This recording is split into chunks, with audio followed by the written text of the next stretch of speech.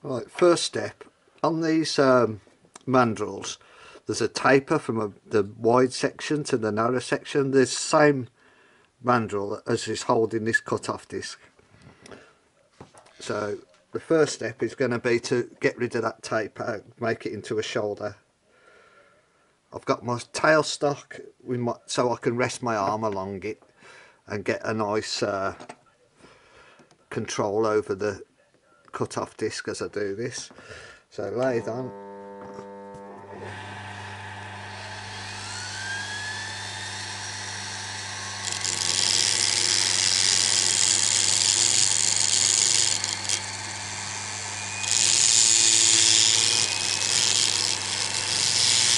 You're working quite close to the collet chuck, so be a bit careful there.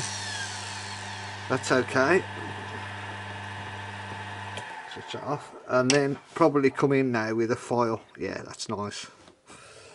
Hold on.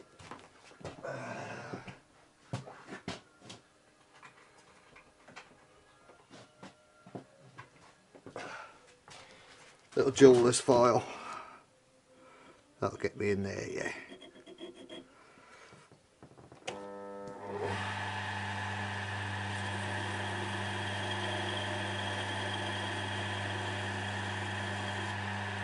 Now I'm using my tool rest as an armrest to give my arm support.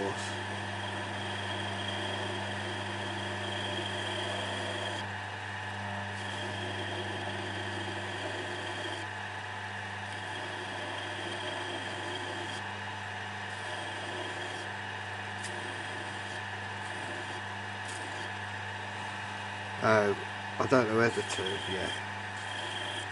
While we're at this, we may as well start. We've got to reduce this wide section down to 3.75, and I think it's 4, so it's 0.25. That's quite a lot to take off, 2/10, 2.5 tenths. So we'll take a little time, don't worry though, you're not in a rush. And then when that's down, I'll come back.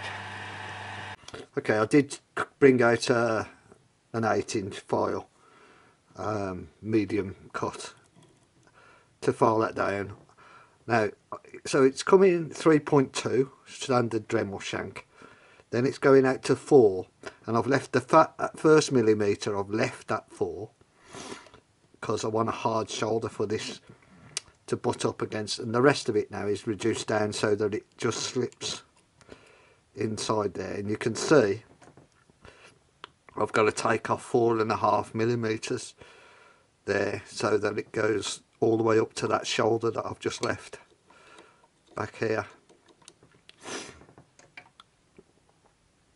Okay, so I'm going to use the Dremel cut off again and cut off 4.5 millimetres, and I'll do that in a minute. Right, I'm not going to do this with the lathe running, I'm going to do it with the lathe off.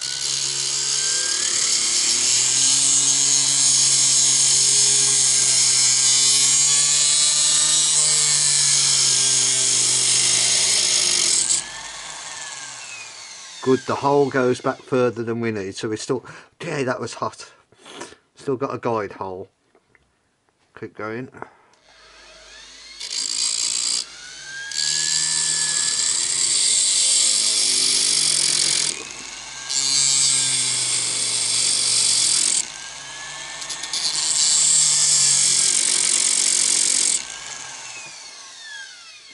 Before I go all the way, I'm going to put something to catch the little hot piece of metal underneath there.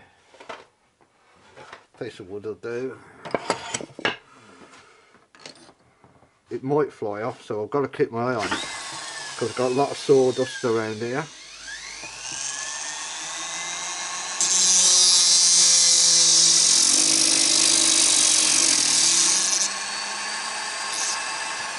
I kept it on. Out the way. Now it's going to be hot, so really you want to use pliers. Just file the ends nice and clean, get rid of any burrs.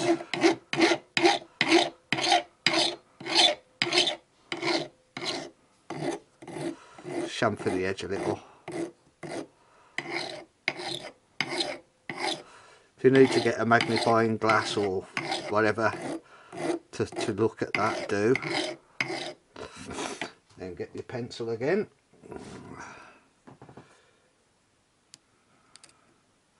There we go. We come right up to that shoulder that I left.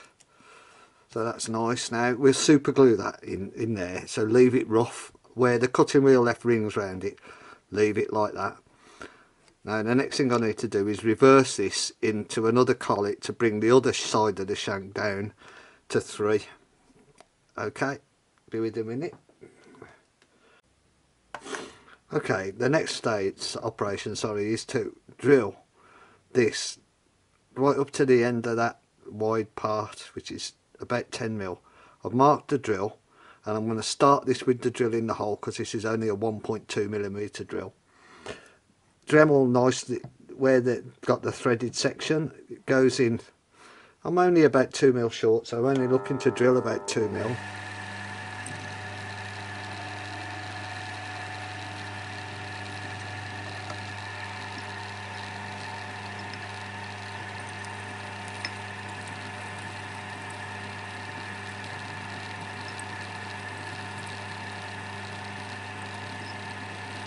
I'm going to go in an extra millimetre, it won't hurt. There we go. Now we've got a nice hole for the lead, to get as much lead as possible as we can in there. Okay, now I haven't got a collet to hold that, so I'm going to have to put it in the Jacob's chuck. So I'll set that up and come back.